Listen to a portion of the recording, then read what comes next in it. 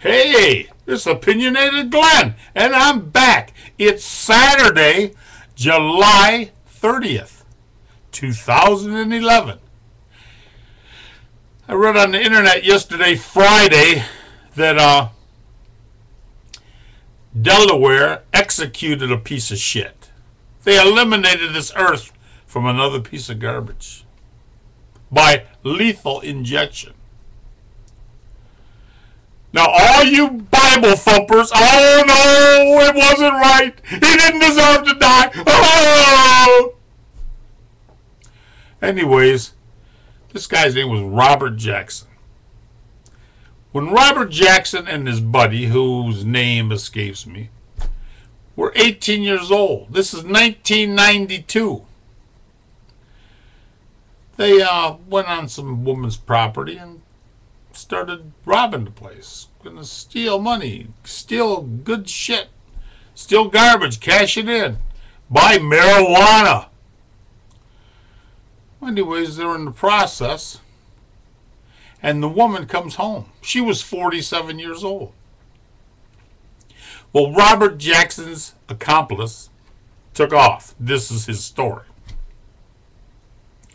Robert Jackson, who had an axe from the garage that he was going to steal, I don't know what good an axe is, he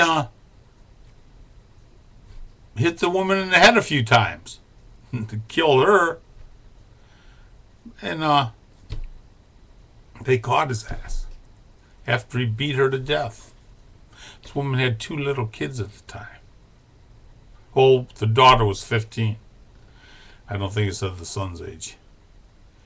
But anyways, of course, Robert Jackson, he's in jail. He's ratting on his buddy. They get his buddy, and his buddy said, hey, we were going to rob the place for money to buy marijuana. I just took off. I had nothing to do with the killing. Well, this is not right to me. But his accomplice, Robert Jackson's accomplice, was out of prison in 4 years.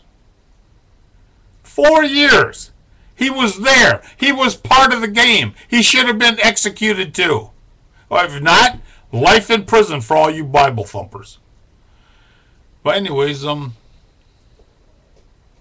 Robert Jackson sat in death row with his cable television and his 3 square meals and his Cerner Posturepedic sleeper, and his medical care, and his dental care, and his annual physicals, all the animal he could take.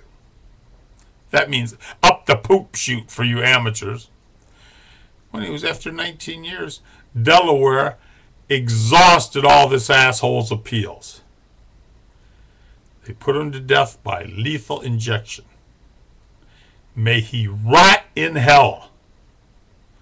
If there is a hell, I hope the hell he's in it forever and ever and ever.